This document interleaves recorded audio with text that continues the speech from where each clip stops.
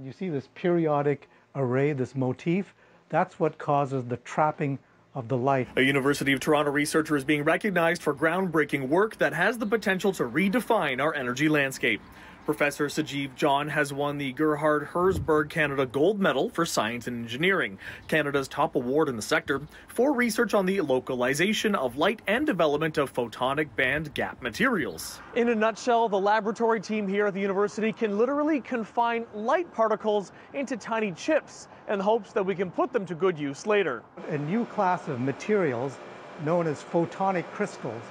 And photonic crystals have this remarkable property of being able to trap light and guide it on a microscopic scale. Can you explain the difference between what happens to light when it hits that film versus, say, what happens to light when it hits the wall?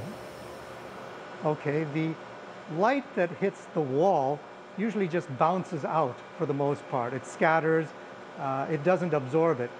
In the case of silicon, we want the light to enter the silicon and bounce around inside and do a little dance for a long enough time so that we can absorb it.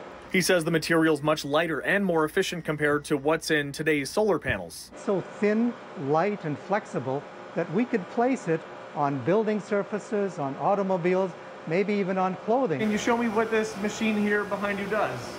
Yeah, this is a machine that deposits hydrogenated amorphous silicon onto the surface of a solar cell. So the reason it's glowing pink is because it's hydrogen plasma?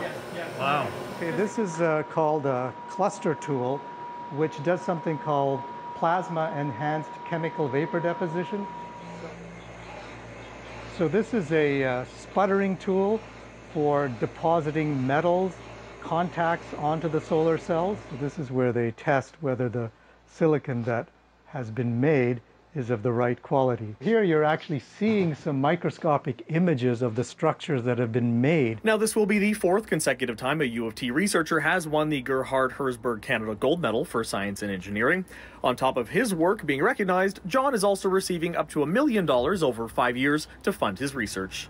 At the University of Toronto, David Zura, City News.